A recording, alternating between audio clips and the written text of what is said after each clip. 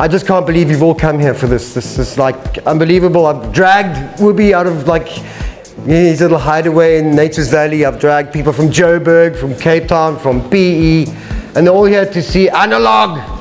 So I actually created this so that everybody would come visit me, otherwise I never see them.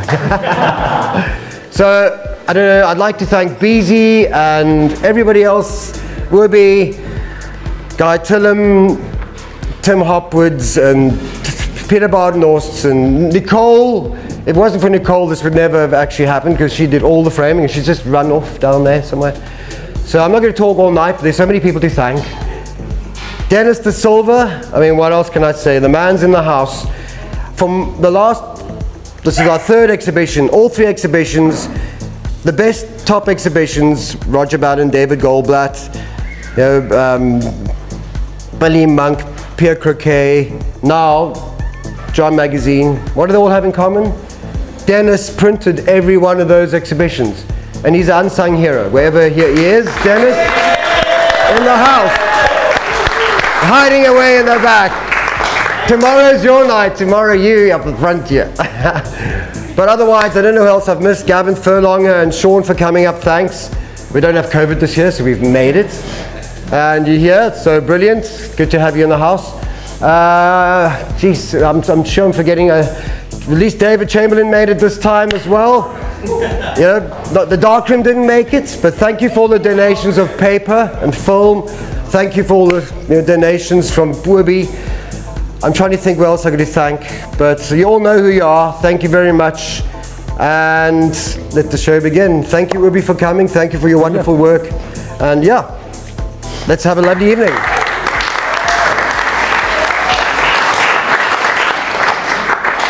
Well, thank you. I don't really know what I'm actually doing here, because I don't know if it's first the developer and then the stop bath.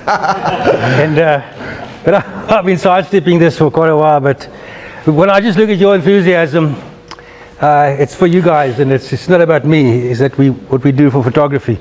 Yeah. And I had my friend died the other day, and I just had a call from him. Look, he gave me a signed print from Sam Haskins. And he also gave me this old camera, which I'd like to give to you. Oh, you know I love cameras. Yeah. I'm getting a picture of that. It looks like a chest full of gold. Don't open it. It might be a bomb. Yeah. It might be a magic experience. Okay, so thank you, Obie. Just because I had to do something, and I'm keeping it quite light-hearted. And remember, folks, this is not about me. This is about the image, and this is about photography. So just to prove that I've also been there in the dark room, see, light, and then, you know, you click it, and then, you know, you click, I think, and then you put it there, and then you watch at the end, it comes up, you, and then if it was Peter Bardenhorst's print, I'd say kak. And I mean, I've got 2 or 3 students sitting here, and I've had many students in the past, and I think, if I had to choose, I think that, look, Peter Bardenhorst was the worst. He was the cuckest I've ever had, but he once came to me from Port Elizabeth, and he said to me, can you show me a way in photography? I looked at him for a long while. Now, Port Elizabeth, how's it? And I said, listen, man, I can give you something in photography, but I can't take the skate out of you. So, but now he's so well known in the world of photography. I always buy and support photo hire. So just to prove that I've been in it, in 1994, I took a trip from Cape Town to Cairo, and just to show that I've been doing film work for the last, worked it out, something like 38 years. So that's me in 1994. To make things easier, I became a member, or I had an ANC card just to make it easier. And it took me 9 months, and we had a fridge in our Land Cruiser, but there wasn't food in the fridge, there was film. And imagine, that word will come to just now, but just imagine schlepping. This is auf Deutsch. Yeah. Schlepping all this shit along the 6x7 cases that look like you come to the border between Sudan and Egypt and he says bazooka. It's a long case like that. So anyway, I don't know, they're still lying at home for me, but those were great days, and you know, you carry it like this. And what made me aware of the image and how things work is not to just fire away like Pitt did and roll of 36 you got one cock shot. There you got 10 frames per film, and then you really had to measure alignment, shape, and so on. So I started in Cairo, and I'm not going to talk about that. I started in Cairo. However, 1994 rings a bell with us all. Ding dong, ding dong. You know, we got an independence, and like Graham Abbott to sponsor this, he robs banks. What I do, I steal posters, and you know, funny enough, when I drive over the country, suddenly I look at my rear window and I mirror and I see the sign just wobble and fall, and I turn around and I pick it up. So my home at Nature's Valley is full of signs that have fallen off behind me. So I stole this poster of Nelson Mandela. Vote for Nelson Mandela for president. And I took him wedged between the 6-7 case and the fridge was Nelson all the way to Cairo. So when I arrived in Tanin, it was the 27th of February 1994, the day before the elections, and I sat there on the balcony and I thought, what's going to become of us? Where are we? So I put Nelson up there on the balcony, and I walked downstairs and I carried all these chairs out there like that, thinking deeper. Look, I'm not very clever, I'll tell you right now, but trying to think a bit deeper of all these white parliamentarians sitting there. What have they done to us? Who will sit in these new chairs in Parliament? That was my question. And of course the moon rose, and the moon rose, and the moon rose. And the other day I showed this, and some young lady said to me, excuse me sir, but what's that neon tube in the sky?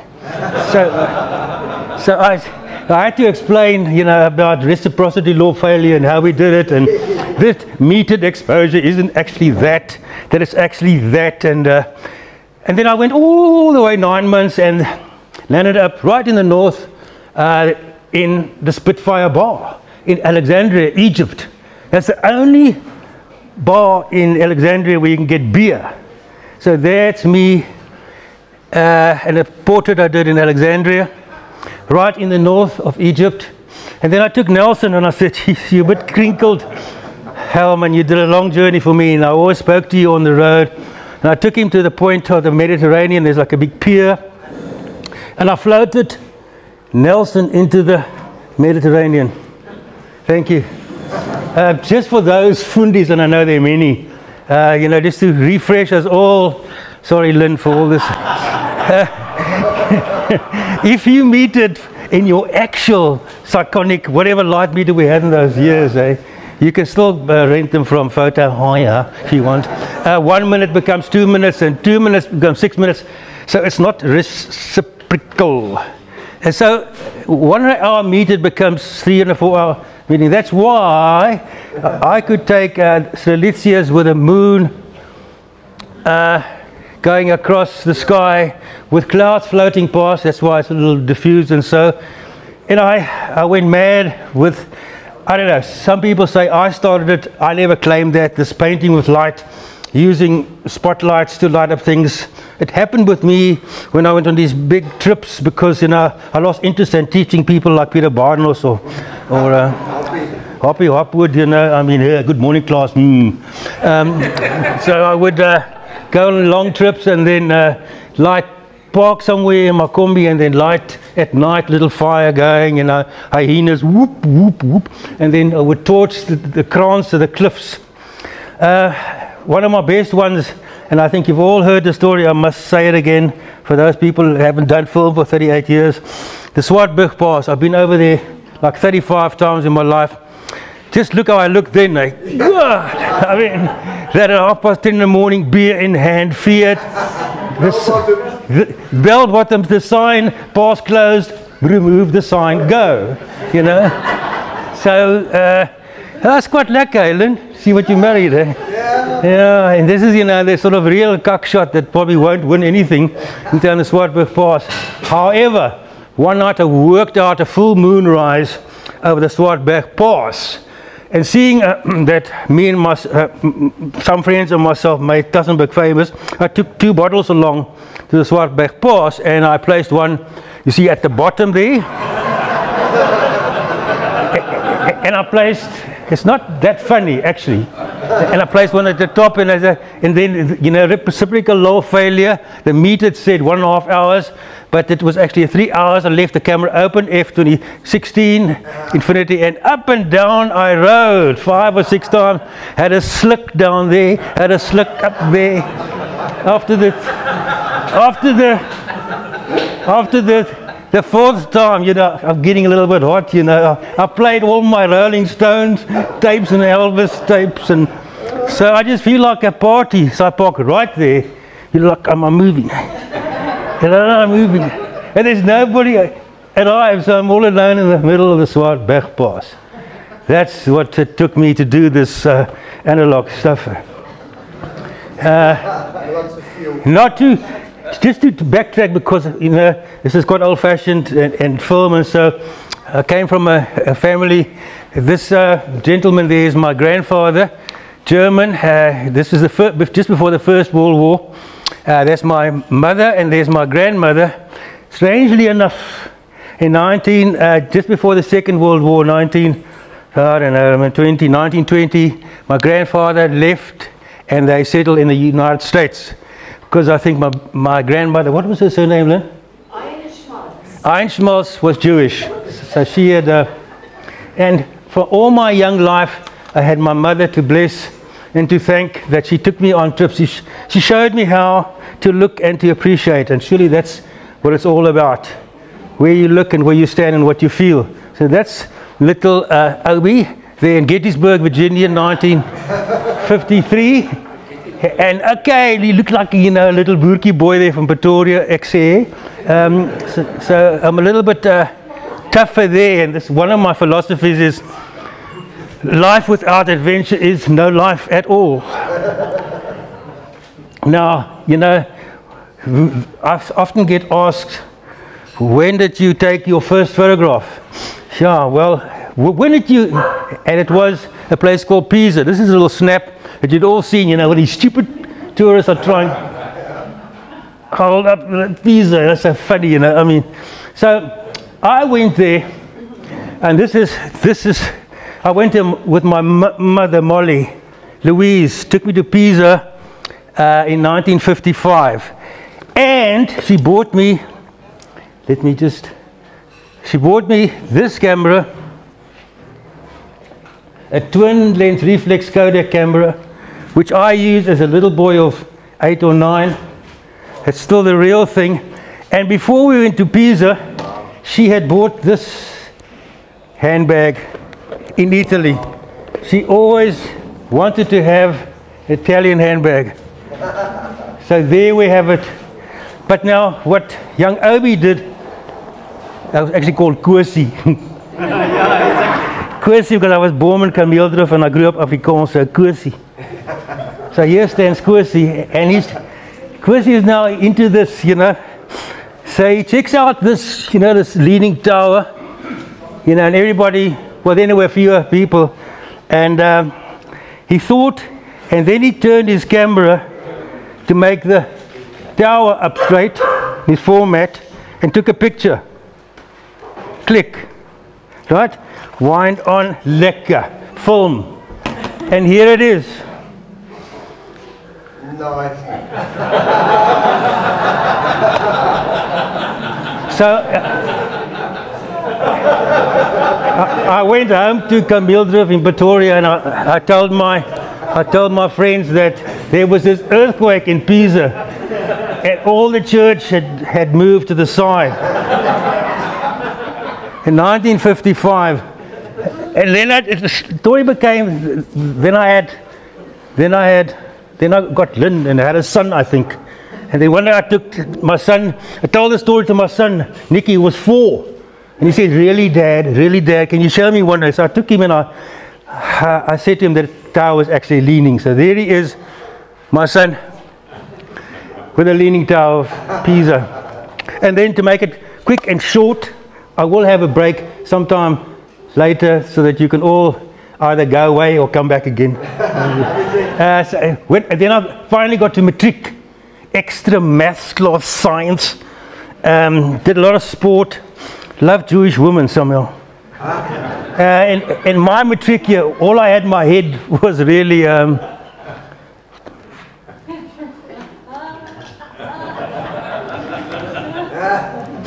and then I went to university at Stellenbosch, and this was the art school. It's now disappeared. It's now the, what's it, Lynn? Conservatorium. So there's how they looked and so on. And I actually did graphic design, you know, where you did woodcuts and etchings and lithographs and stuff like that. And this is one of my etchings that I did. And then I formulated what I wanted to have my, you know, call my company. You know, not something boring like photo hire. You know, so I thought of this as a lekker like Fokkelfontein. And I designed like Fokkelfontein Photo Productions. But you know, I mean, that's why I've never been a success. Because I mean, who's going to believe in a film called, I mean, photo hire? And then comes Jimmy here, Fokkelfontein.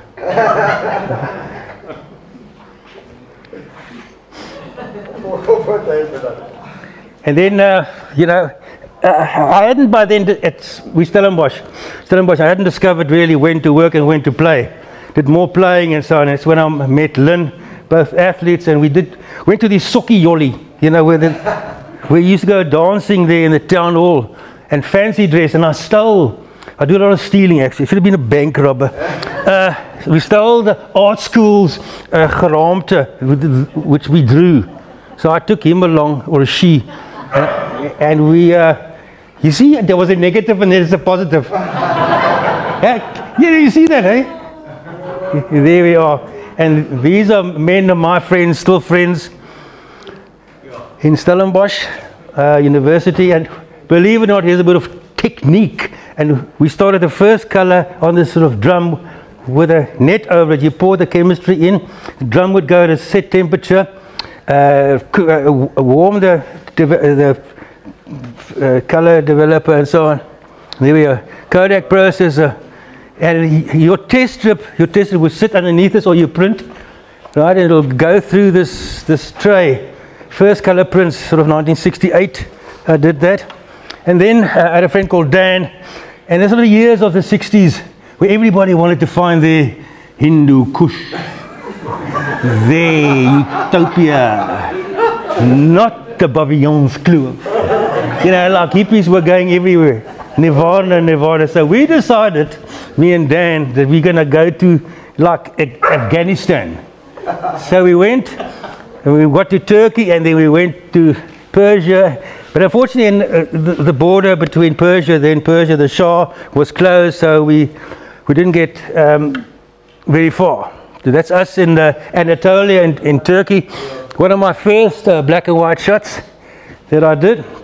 And then, now not Cozy anymore, but Obie, you know, walked a little bit more with a swagger. I then asked to work for the Cape Times during the holidays or the vacation. This is the first published shot I have had for the Cape Times.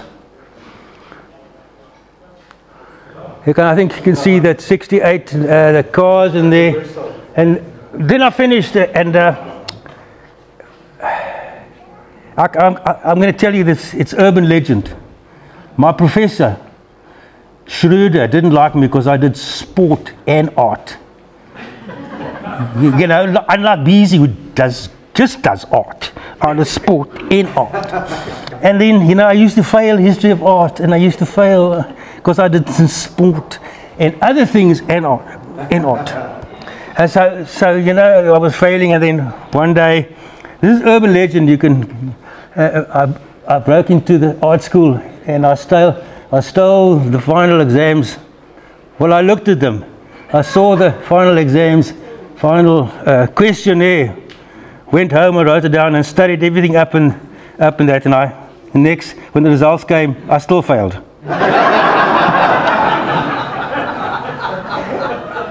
And then I went to Munich because my teacher in Stellenbosch, Alice Mertens, said I should. There were only 2 photographic schools back then, the one in Munich and the one in Vienna. So I went to Munich, Weltstadt, and can you imagine South Africa, apartheid, Obie, and then suddenly thrown into a class of Germans. Remember the students of the 60s, late 60s, you know, the Parisian students were throwing rocks. There was just a lot of action going on. And here, I was invited as a guest student with 2 or 3 others into this class of Germans.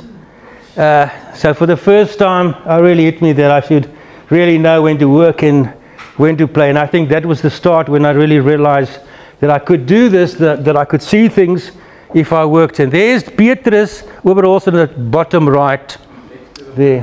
Then, you know, in those years the rand was, there were 5 Deutsche Mark to 1 rand. Where are we going to now, folks? But anyway, then my father could even afford to buy us a car, which we did. And we went to Turkey and we bought long leather jackets. Check that out. And we did a tour of Bavaria and check that out. And then we even got a little flat, which was difficult in those years, because you would say, ich bin von Südafrika, aber ich bin nicht schwarz. Are you black?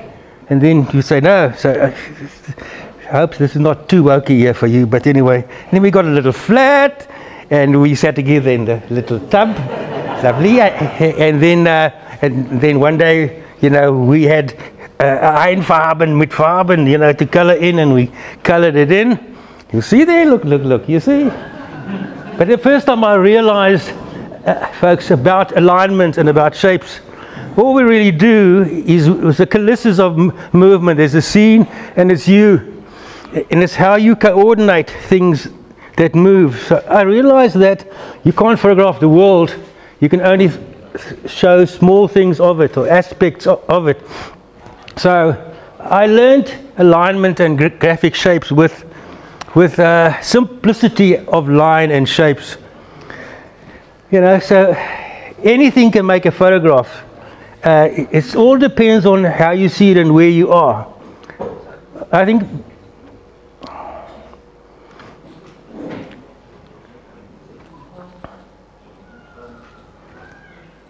do that again, Lynn. Do that again, Lynn. I'm getting cold. Do it again. Shut up. Do it again.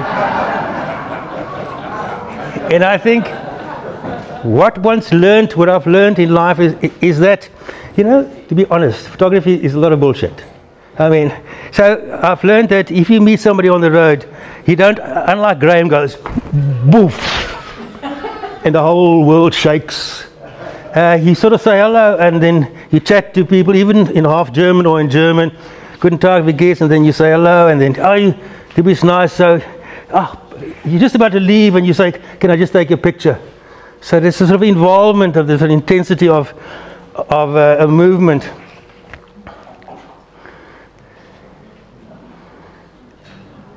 And I always, when I threw these things together, I said to myself, this is analog. This is an analog festival.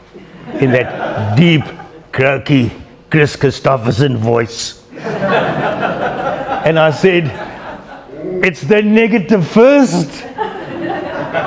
And then if you're really good, and you get all those chemicals in the row, except you put the light on and you get the positive. Of course, I have failed often in life, and one of the biggest temptations was, of course, the beer in München. This is Polale. Just to think, folks, that Jan van Riebeeck landed when the shit started, actually, in 1652, and they were brewing, the monks were brewing beer in 1634. So that makes you think about beer. So I often thought about beer, and I always one of the first in the beer hall, the beer garden. So that's me. Note, you know, the sort of long hair, you know, quite cool about things, you know. You had a poster, you had to have a poster of Che Guevara, right? Because he weren't in if you didn't. And then I was so lucky to go back to Cuba just before they opened up to the Americans, I think, 2014, I think. And then I actually went to see a statue of him, which I really think was nice. And then, of course, folks, I went to Germany in 1970, and then I managed to see the Olympics in 1972, the most unfortunate Olympics there ever was, when the Palestinians, killed all the Germans. And during our time in Germany, we would travel. This is Lynn. And then there's one story I'll come to later if we have time, is that my best friend was called Razmik Archuyan. Now, Razmik Archuyan was an Armenian who in the 70s didn't have a country. He was part of Russia, part of Turkey, part of Persia. He hated them all. So he was actually a revolutionary, my first revolutionary. No, yes, I'm going to tell you, even in Lindsay, we used to go to these pubs, you know, me and Razmik Archuyan, and like act cool because we were revolutionaries, you know.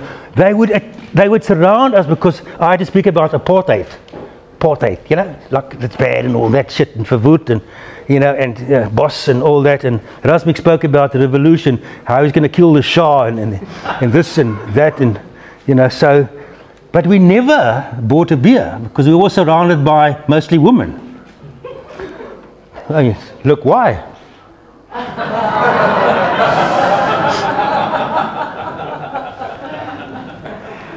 And I lost touch, and I will tell you a most warm-hearted story later. And just to carry on, one of the biggest beer festivals in the world, even larger than the Analog Festival in Barrydale, is the Hofbrauhaus, the Oktoberfest. And then I started to do, you know, this kind of Gary Winogrand stuff and walking around taking pictures, 35mm Nicomat and all that. So I took a couple of those portraits. Now imagine this Bierhalle, 3,000 people, 2 Oompa bands playing. I mean, it's unbelievable. And I'm there with Razmik, and he says, Obie, you know, please don't look now, but there's a guy just sort of in the corner of us. He keeps on biting his nose. Now, don't look now. So there's really behind me this guy like biting his nose. Jesus, and look here like this. So Razmik says, no, he says, you're going to ask the waitress. So I go up to the waitress, you see.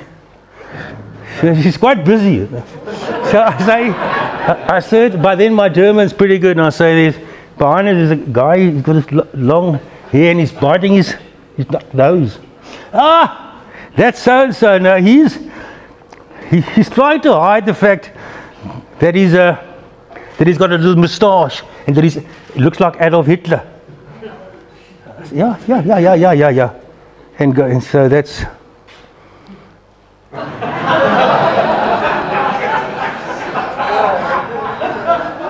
So it's a little bit blurred, you know. If you take shots in the Oktoberfest, everything's a little bit blurred. But then, you know, I knew it was blurred, so I just uprated it and went arty like grainy. Anyway, I took a portrait of Razmik, and then I came back and I didn't really know what to do, because when I arrived back, the phone rings and I'm staying in Durban. And there's a gruffy voice that didn't sound like Chris Christopherson, that said, ons weet jy is here. So, anyway, then we started this photographic school in Durban, which as I stand here, was the first photographic school in the country in 1975.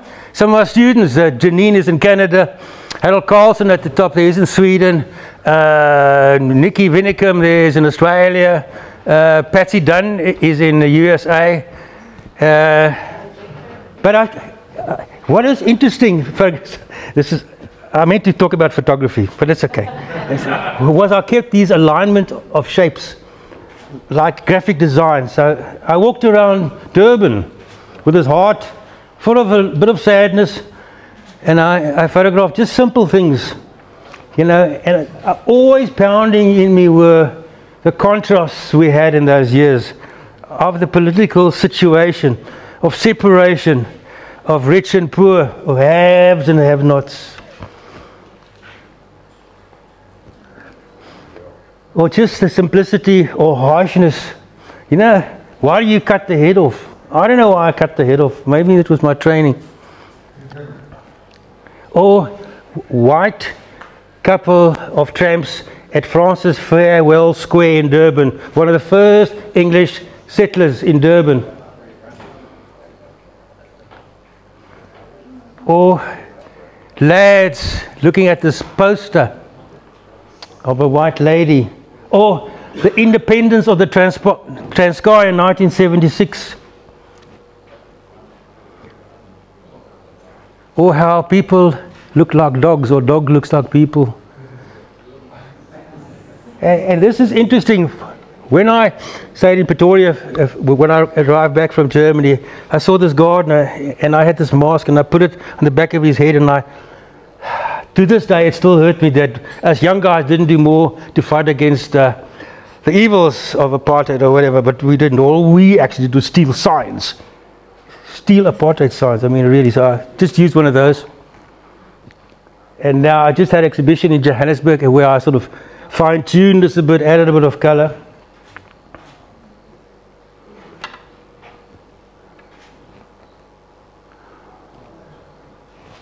Or we always used to go to Durban to the Blarney Brothers, Lonsdale Hotel. They played there, and they asked me. I became very friendly with them because I should have. Well, if I wanted to sing in a band in Stellenbosch, and I wanted to call it Larry and the Lurkers, but we never really got off the ground. So I designed a cover for them, the Blarney Brothers, as it was their first record cover. You can see me there. You can see Lynn there. You can see a guy called Peppy Peppler there, Blarney Brothers. And then just walking around town, let me just see if this focus is still okay. Okay, so here we go. I'm just going to speed up a little bit. In Pretoria was this Hans Strydom plain with one of our prime ministers, huge colossus of a sculpture. So rebellious Obie had to go and do this kind of stuff, you know. And he actually then he collapsed, yeah, and then showing what is you know, some of us then didn't really see. No windows, just coloured bar. That's it. And then I started to do colour because we imported a Kodak transport machine, and I got all, you know, I got the enthusiasm like Graham has, you know. I got enthusiasm. Bought myself a Morris Minor with a Mazda, a V6 engine in it, white tacky, small steering wheel, bucket seats, and off I went.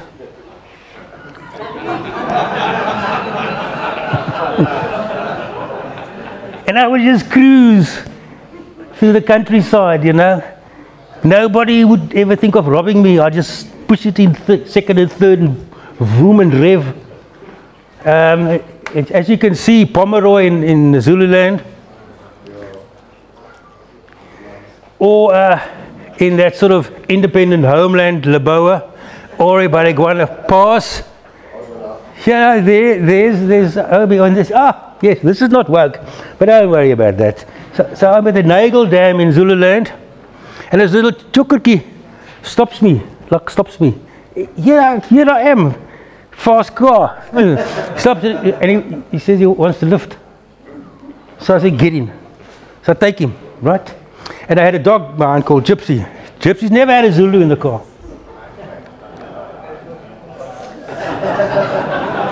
So buy him a Coke, and this is the moment, you know, like.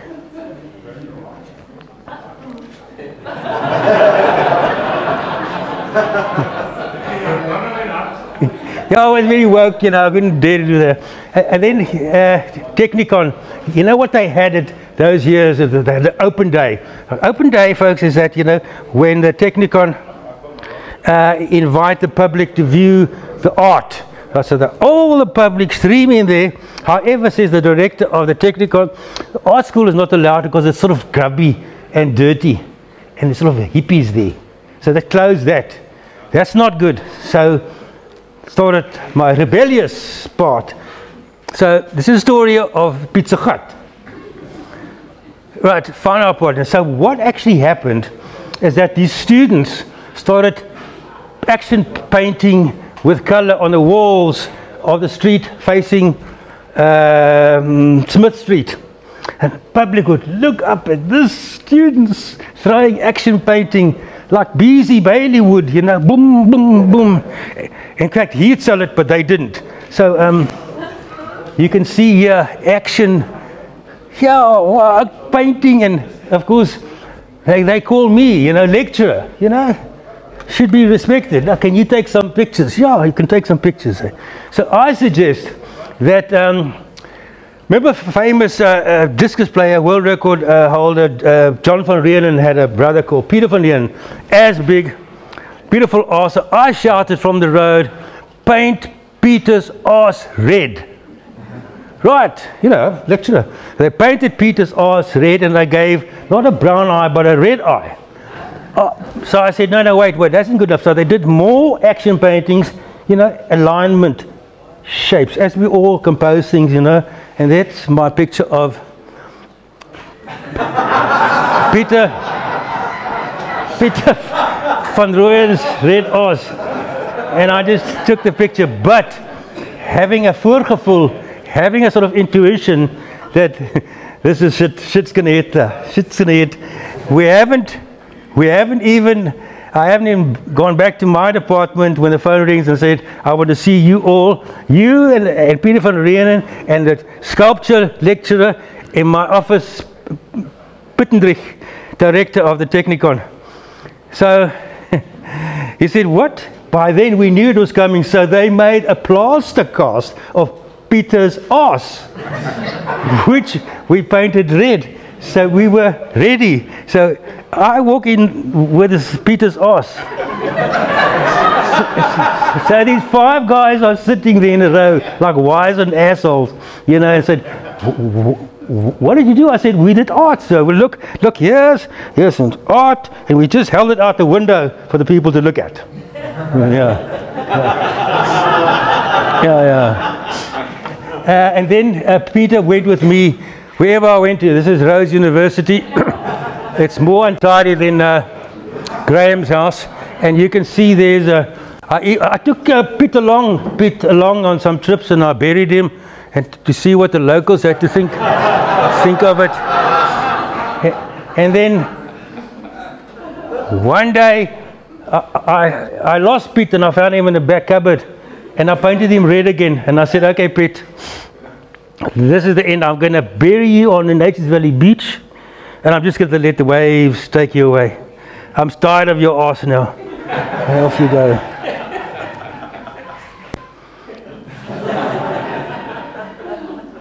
And then I got so sad about parting with Pete that I took my nickel mat that's been doing so many years of work, and I just threw it in the sand, threw it in the ocean. Like from now on, I'm going to go big, like XA 6x7. Yeah, Pentax, you know, big and sharp. So this is, I retrieved the camera again. It's now not going to be given to Abbott. And then, as all callings, shall I carry on for a bit and then we can stop? Okay, just a few more, and then we can have a break. And then I decided, after talking so much shit to so many students, disrupting them in Durban, I had to go and do my master's in Germany. Now, in Germany, in those years, you can only have a studio or work professionally if you become a Deutscher Meister to employ somebody. So I had to go. I felt like I would do that. So I'm back in Munich, of course, looking a little bit different to the first time that I arrived there.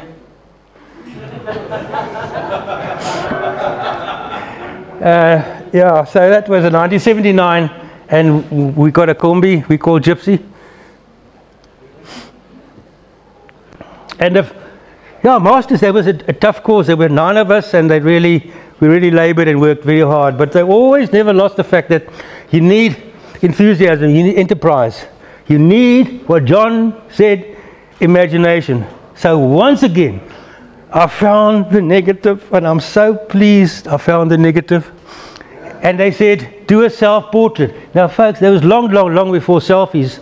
And there was, I took this cardboard, made a hole in it, painted on the cardboard, painted on my face, teased my hair, and then I took a picture, and then I developed that, and that is a negative, and then I put it in the larger, and then I got this. And then one assignment, well, I actually got top marks, and the only little thing I'll brag about now is they said, "Zwei Leute im Raum." You got to photograph 2 people in a room. That's quite exciting assignment. So I had this little flat, so I took the mattresses out and I made this sculpture of this face, and I had my friend jump against the wall, and I jumped against the wall, and Lynette, the assistant, always had to come with me on these trips, flashed, you know.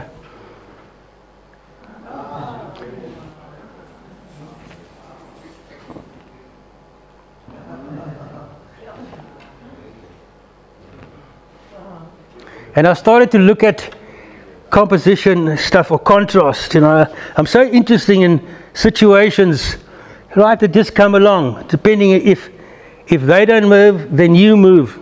But it's like a colossus, like a drama.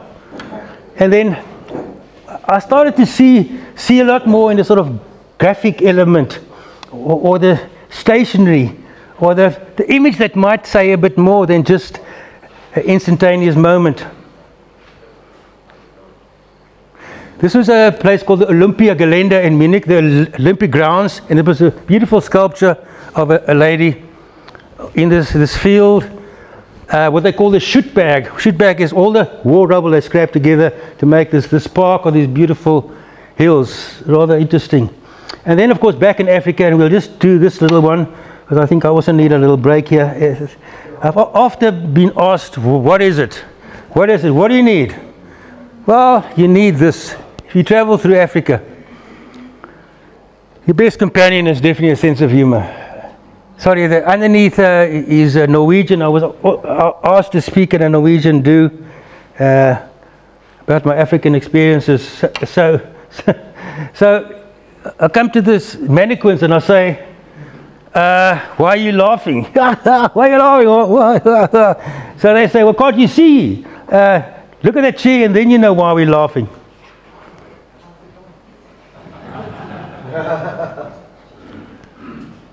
And in Ludritz, and I see this lady in the colourful. It's all sort of misty, sort of ocean grey. And there's a lady, and I need something. So I tell her that if I can buy condoms in this shop. Yes. I said, no. My sons,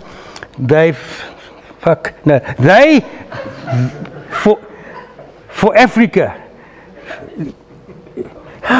Yeah, wait, now they'd like to, for Namibia, I'm looking for a Namibian condom. Right. Yeah, you know, funny, yeah. Namibia, condom in snack bar takeaways. I say, yeah, look at I showed her.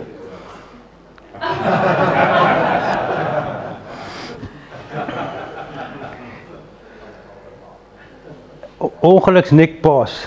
One of the most beautiful, most difficult passes I've been to, up to Lesotho. So, at the top of Ongeluksnek, I see these horses with the meat, transporting meat. So, I say, well, you know, I do speak a bit of cloud. So this cloud is a boom there, and they wait, tripod out, and cloud's okay. I said, are you smuggling meat? I say, yeah.